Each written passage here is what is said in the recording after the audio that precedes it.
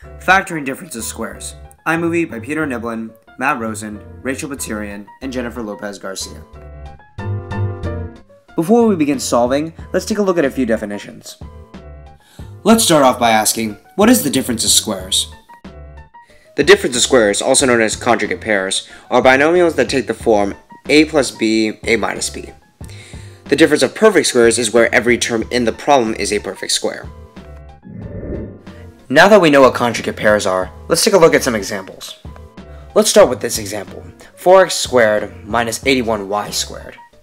When we factor problems such as this, all we're really doing is reversing the multiplication. In this problem specifically, we would be factoring out a 2x from the 4x squared, and we would factor out a 9y from the 81y squared.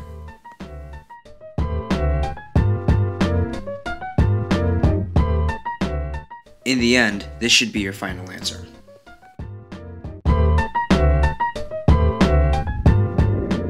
Let's take a look at another example, x squared minus 81.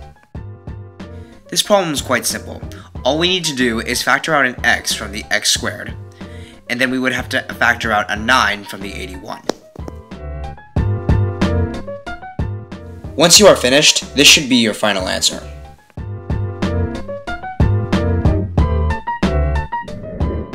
Alright, let's take a look at one more example.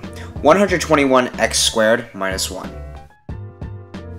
To solve this problem, what we would do is we would factor out an 11x from the 121x squared, and then we would also factor out a 1 from the 1. This would be your final answer.